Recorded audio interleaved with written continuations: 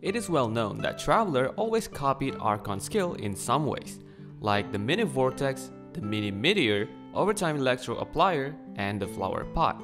We thought we always have a big brain time when we connecting dots between Archon's and MC's skill. It's so fun in games until Fontaine's Region is released. Since Furina's kit is not here yet, it is kinda hard to say.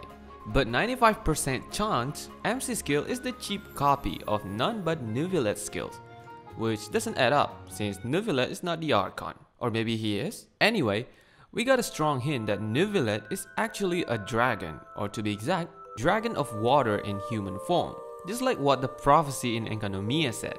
The fact that Traveler copied his skill just messed up some theory that we have learned so far. Unless Furina's kid also do this, but there's always light after the darkness. Neuvillette's spotlight just broadened our vision about this mystery. All this time, Traveler was never mimicking Archon's skills. How so? Well, if you look closely to Animus MC's skill, what does it look like? Ventus Burst? Then what about this? The closest thing that resembles this is the Volin's Tornado. And what about the Geo Traveler? Jolly's Meteor? What about Azdaha's Stomping that kinda resembles Geo MC's Burst?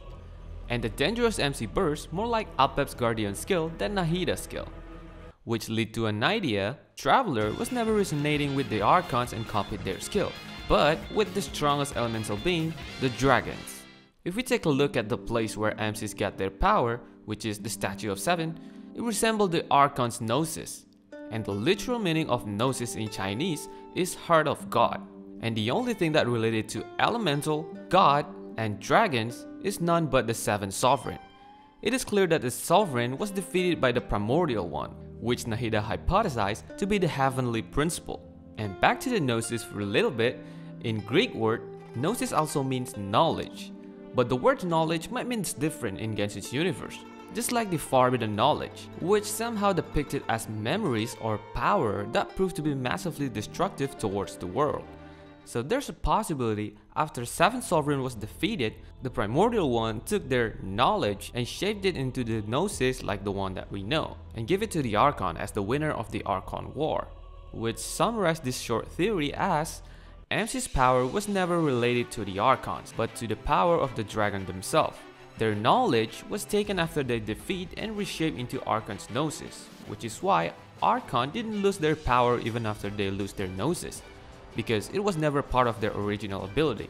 And Traveler's power that resembled Neuvillette's skills, which believed to be the next dragon of water, strengthened the part where all elemental power came from the knowledge or power of the old world's dragon. And all MC skill is related to the dragons. Of course, this speculation could go wrong at any time, but that's the fun part of the theory, right? So what do you think about this? That's all for today. Thanks for watching.